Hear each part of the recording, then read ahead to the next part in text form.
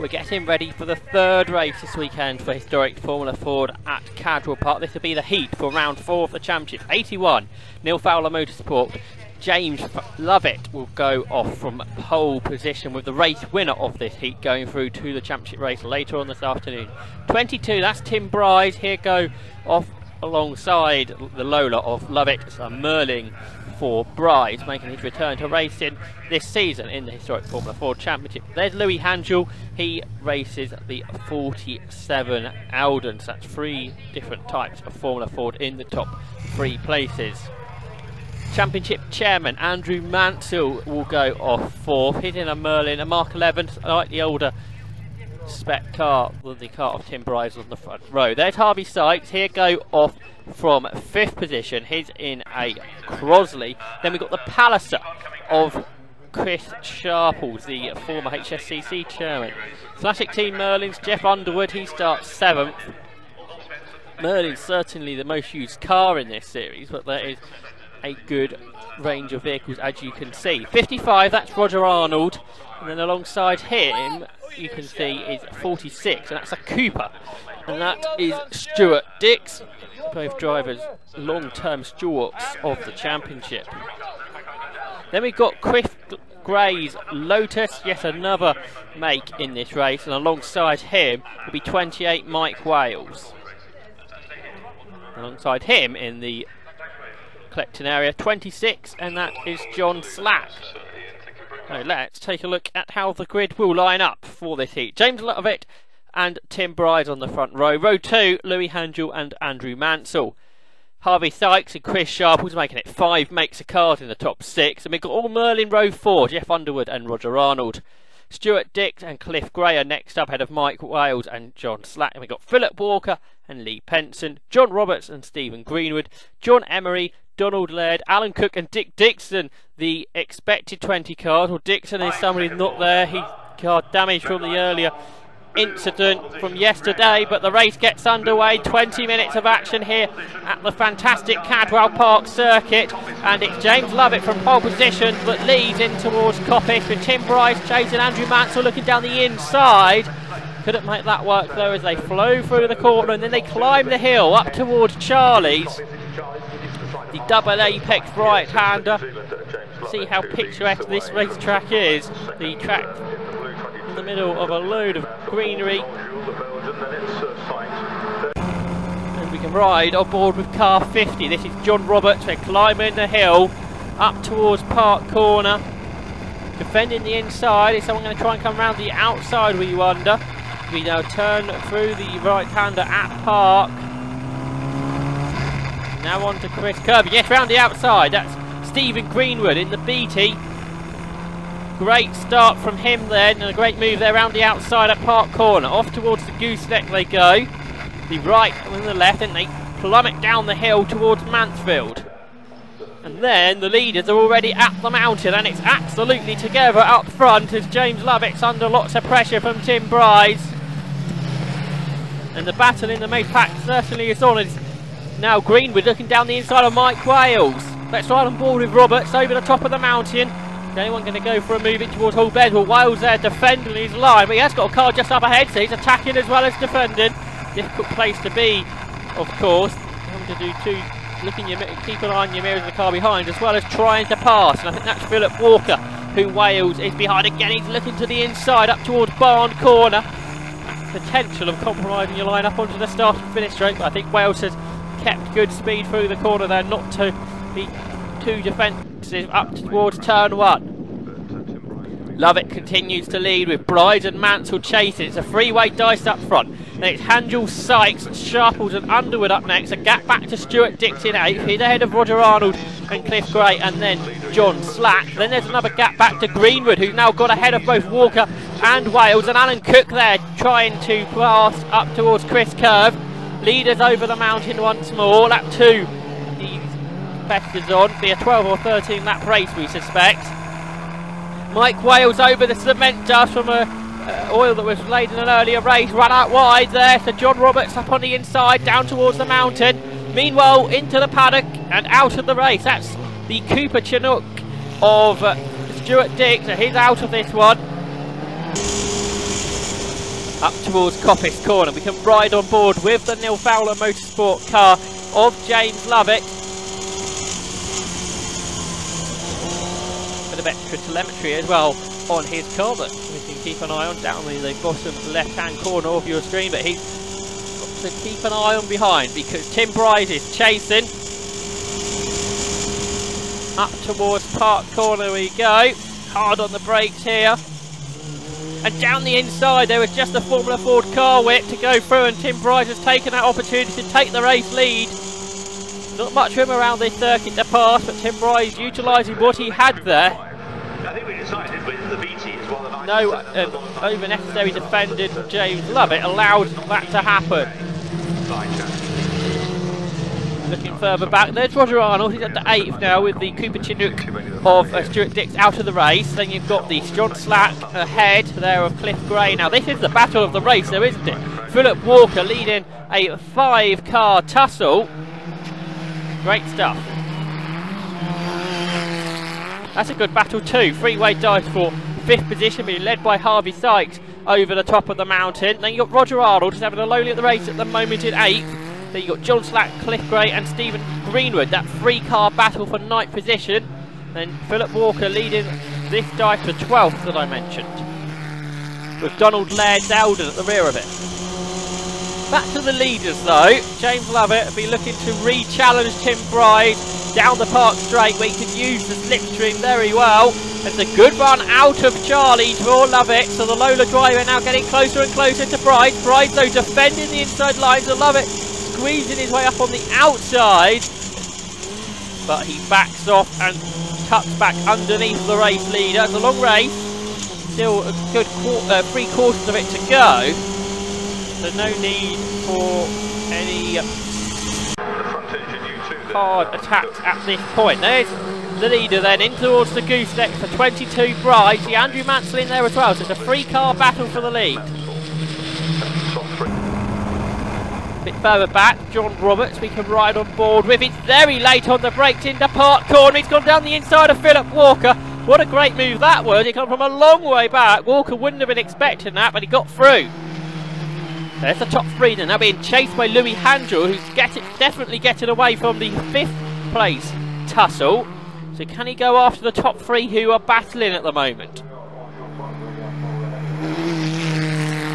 John Slack and Stephen Greenwood, so Cliff Gray's dropped back in that 3-way tussle. And then you've got John Roberts, who's now started to pull away from Philip Walker. That's a good battle. Alan Cook and Donald Laird absolutely nose to tail the Mallock and the Eldon.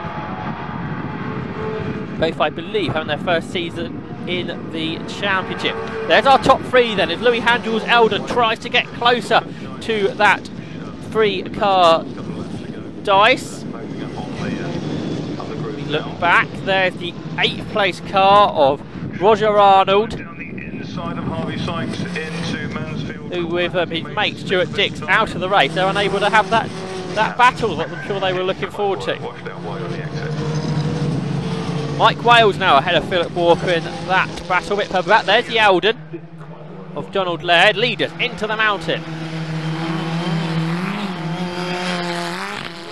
Harvey Sykes, Chris Sharples and Jeff Underwood. That's Crosley, Palliser and Merlin all having a nice battle. Through the hairpin up towards Barn Corner, the leaders are absolutely nose to tail.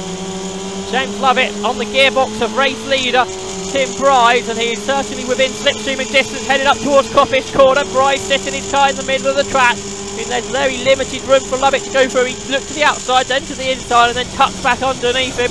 They go through the very quick left-hander at Coppice, and the short run through into the right-hander at Charlie's, and over the brow into the second part of Charlie's.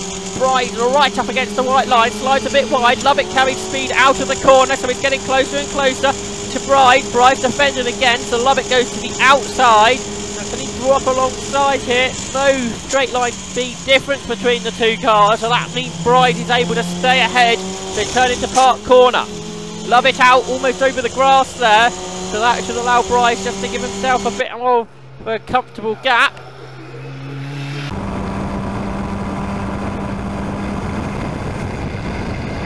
John Roberts continue his charge up the field. He's gained a good number of places already, and now he's closing up towards the Lotus of Cliff Gray. They turn now through this long right-hander at Chris Curve that seems to go on forever, but eventually you do find yourself at the gooseneck. Gray out wide there, so Roberts can carry the speed fantastically through the corner. So now as they go dive downhill into Mansfield, he's up on the inside and he will gain the position. Another great move there from our onboard camera driver.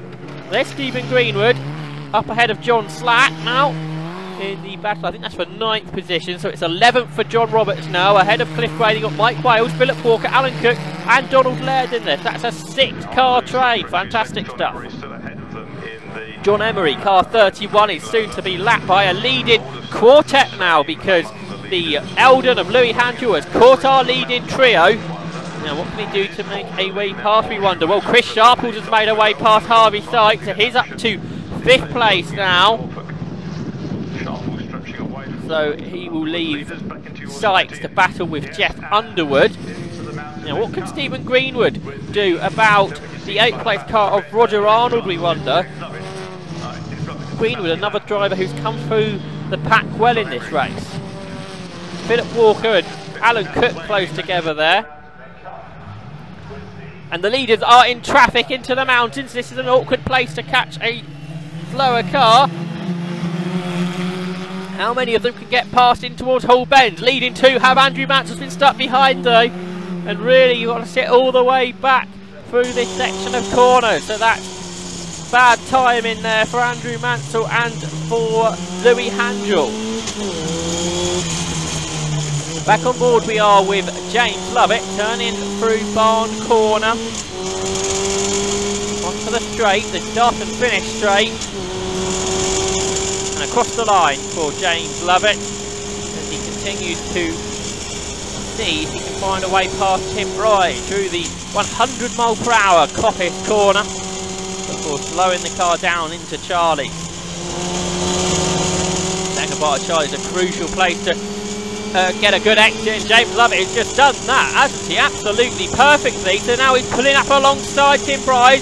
We're climbing the hill now up towards Park Corner. Bryce has got the inside line. The cars are pretty much level, but Lovett earlier on the brakes it would seem, but then he's going to try and get the cut back. But Bryce has got the car turned through the corner well. There's no way through for Lovett, and it's been a great scrap, hasn't it, between the two of them. And that lap where Bryce was able to get up the inside early on is proven at this point to be pretty critical. Down the hill in towards Mansfield. Lovett has a bit of oversteer through there. Gets the car sideways. He's carried the speed well down towards the mountain. But Bryce is continuing to be ahead, and Andrew Mansell is back with them after being caught up in the lappery. Louis Handel not been able to do so, and now Chris Sharples and Harvey Sykes are going after him.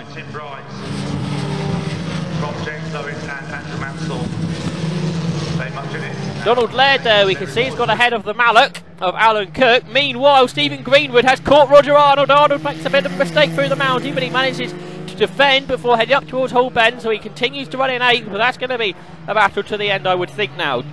John Slack seeming to drop back into the clutches of Roberts and Wales as they head over the mountain.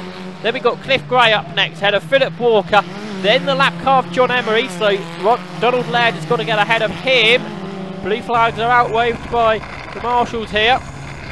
And John Slack down into the hairpin. He's got John Roberts flapping over the curbs, chasing him, and arm out the cockpit for Slack, so obviously an issue there with his car. So John Roberts slips down the inside to go into the top 10.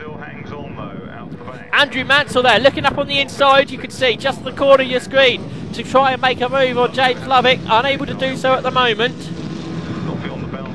There's Jeff Underwood, who's starting to have a slightly lonely race. He's in P7.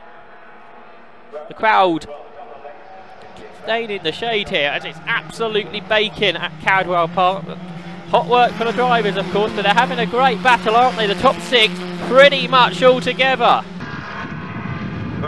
And now Stephen Greenwood is going past Roger Arnold, so there's change for 8th. What about in the battle of a 10th? We're on board with John Roberts, but down the inside goes Mike Wales, but he runs wide. So Getting the cut back is John Roberts. We read that well. As Wales went down the inside, he bowed up a bit earlier, let him slide out wide and then get back underneath him. Here's the Greenwood and Arnold battle, clattering the sausage dog curbs there with the 67 car. Leaders are still together as they now turn to the right-hander at Charlie. Slightly different lines from Bryce and Lovett, but they've both got pretty much the same effect coming out of the corner. But then the slick team will work for Lovett, so the Lola will get closer to the Merlin. The Merlin driver sitting on the line to defend. So Lovett able to challenge. He's right there though, isn't he? But hasn't quite turned in as early as he might want it to there. So Bryce pulls out a car length on corner exit. Now up towards the gooseneck they will go with a slightly bigger gap for Bryce, but Lovett uses all the curves heading through there. Try and get that gap back down once more. And the car gets very sideways through Mansfield as Philip Walker goes into retirement. The car number 25.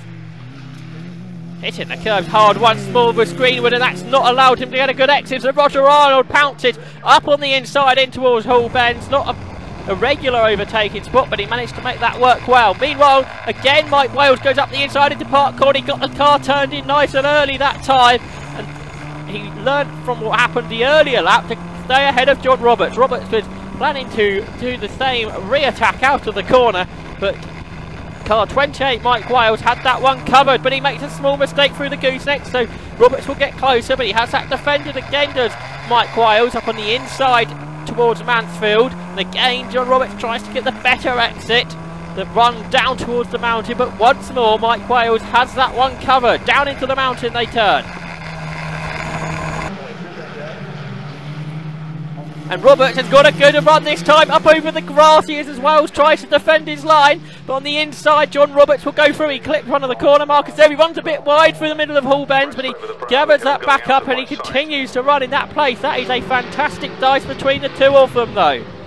As is this for the race lead, because we have our leading six in one long train. So that's Tim Bryce leading the 6 Formula Ford cars up front. Jeff Underwood eager to get amongst them, but just a little bit too far back, I would suggest. So it's Bryce, Lovett, Mansell, Handel, Sykes and Sharples over the top of the mountains. That has been a change, I believe, between Sykes and Sharples recently. Off towards Hall Bends they go.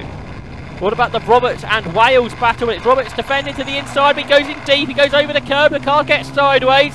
And it's Mike Wales, able to go down the inside. He is, he gets that position back. The two cars run almost side by side through Chris Curve. But for the final time out of Barn Corner, it's going to be Tim Bryce that takes the victory. So he will proceed to the championship race later on today. James Lovett takes second and championship chairman Andrew Mansell in third. What about this battle that has intrigued us race long? Mike Wales against John Roberts. Roberts tries to get the run over the top of the mountain. He looks to the outside in towards Hall Bend.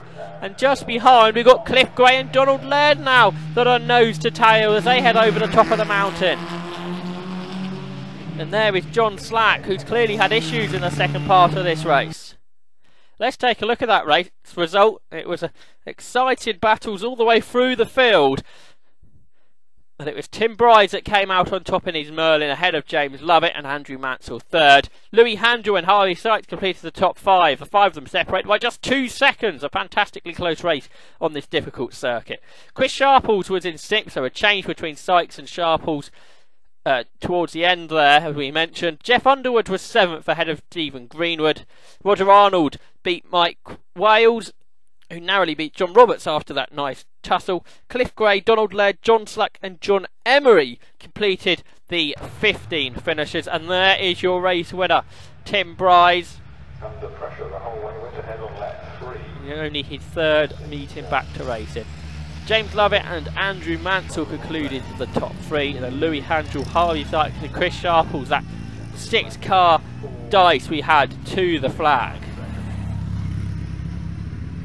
Jeff Underwood, who had a slightly lonely second part of the race in the classic Team Merlin machine, the team run by Mike O'Brien. Then Roger Arnold and Stephen Greenwood, they had a great battle, didn't they?